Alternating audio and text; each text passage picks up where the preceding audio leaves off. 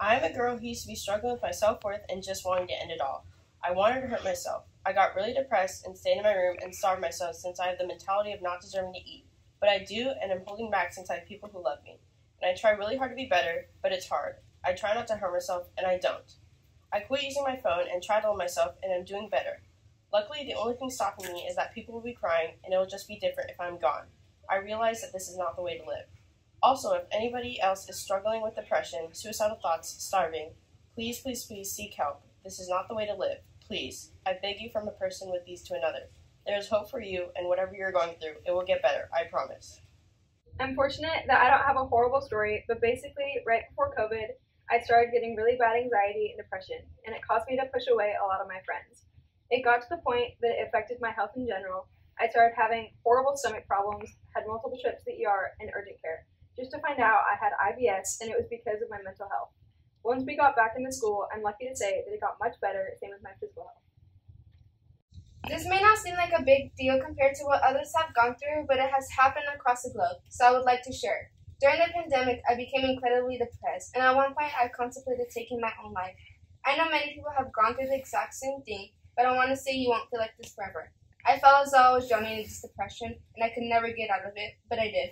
You are in full control of what's going on, and you can reach out and get help, and if you don't want to talk about it like I did, try medication. And if none of these options are for you, just know you won't feel like this forever. During COVID, I was not allowed to hang out and see my friends all the time, so I spent a lot of time on social media, and that took a toll on my mental health, because social media is an extremely toxic place. My anxiety got worse, and I developed an eating disorder. I've struggled with body image my whole life, and social media just made it worse. I'm doing better now, but with school starting again, all the work that they're giving us is really stressful, and after school activities, it's really hard to manage my time. I think that mental health is so important and not talked about enough, and I'm happy to see this because it lets others know that they aren't alone.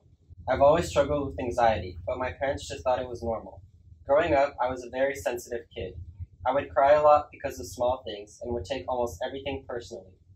My parents never really took it seriously because they thought I was overreacting, and that I'd grow out of it eventually. But as soon as I got older, my emotions heightened and my anxiety increased. This started in 7th grade. In high school, it only got worse. Eventually, it reached a point where I really needed help. I became so emotionally dependent on other people because if I was by myself, I would be alone with my thoughts. I started distancing myself from people who I thought were against me, but in reality were only trying to help. I started becoming self-destructive, physically and emotionally. When I was breaking down in my mom's car, she told me she was going to take me to the police station, so I tried to jump out while it was moving. She pulled over just in time for me to get out on the sidewalk, and I ran off. Cops picked me up that night. I ran away 2 more times, and the last time I ran off, I genuinely planned to take my own life. A friend who picked me up and tried to comfort me as best as they could until the cops found me again and took me to the ER. I was there for a couple days, and then I was admitted to an inpatient facility.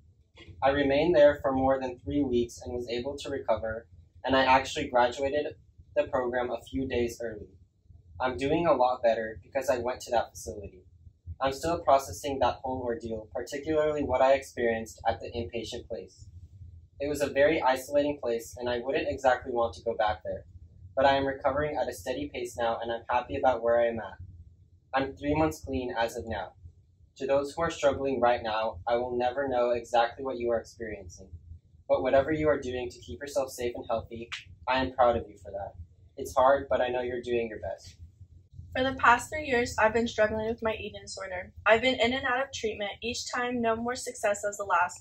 I felt like at the point of giving up. I felt like I kept getting so much worse every time. Bulimia is not very much talked about, as I feel like the other way of an eating disorder is way more talked about, and more people tend to struggle with it. Feeling like it wasn't a problem, and I never admitted that what was going on was serious. I felt like not looking like I would struggle with it affected me the most. The cycles of ups and downs you feel. COVID definitely impacted my mental health more than I realized. Being trapped inside with my thoughts felt like a whirlpool of never-ending emotions. As days go on, I am getting better, and I'm finally able to realize that my ED doesn't define me as a person, doesn't define how much I care about others and how I represent myself. I can promise that I am trying my hardest for recovery, and I'm happy today I found some supportive people and ways to cope with my feelings and emotions that drift that way.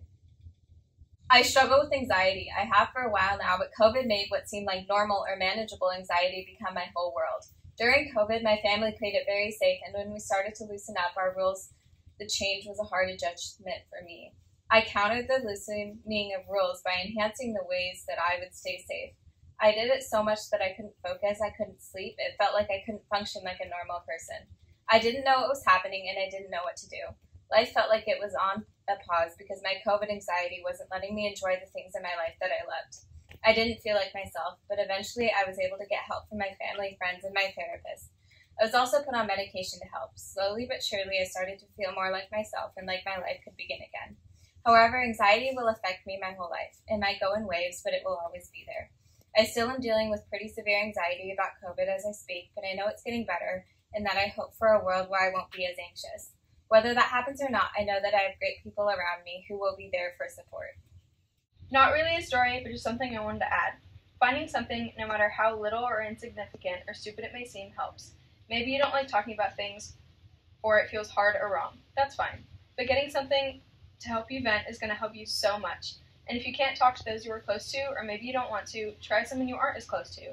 And if you're on the receiving end, just listen and try to do what makes them feel more at ease. And also, maybe don't dump all your problems or vent to somebody unless they are okay with it.